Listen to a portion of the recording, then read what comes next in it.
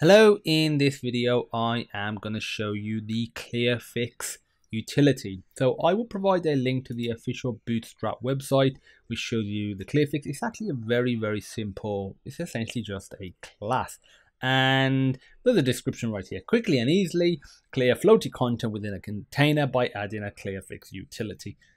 That explanation doesn't really do much, at least not for me, so it's just better if I show you. So I'll be using like a similar example to what's on the website and just explaining it. So what we're going to do is create a div.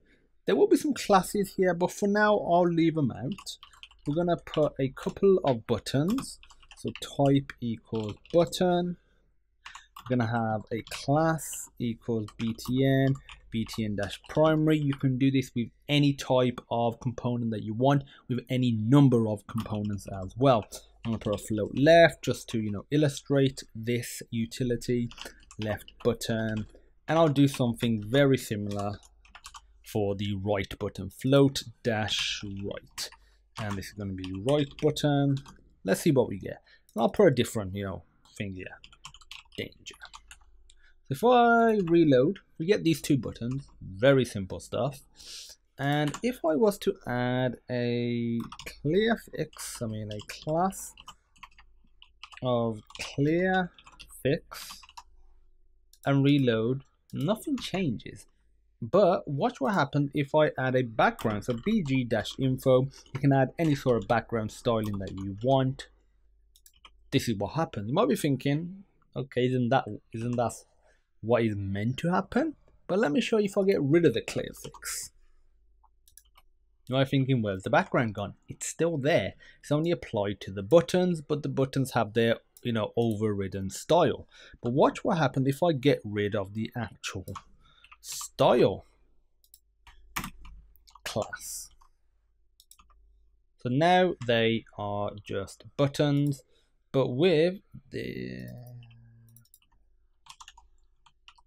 let me skip. Sorry. Yeah, we want that. Yeah. So let me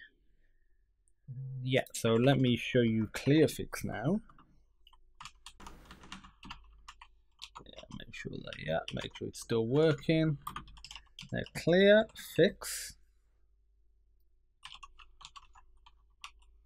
So there we go. We have this entire style that goes over the entirety of it. But if we have these back here again, btn-primary and btn-danger, so each button has their own style, as you can see, but that background is going all the way. But if I don't have the Clearfix, then it doesn't extend between the two elements, the floating area. So that's what the Clearfix is. Very simple. If you have any questions, feel free to pop me a message. And as usual, I look forward to seeing you in the next video.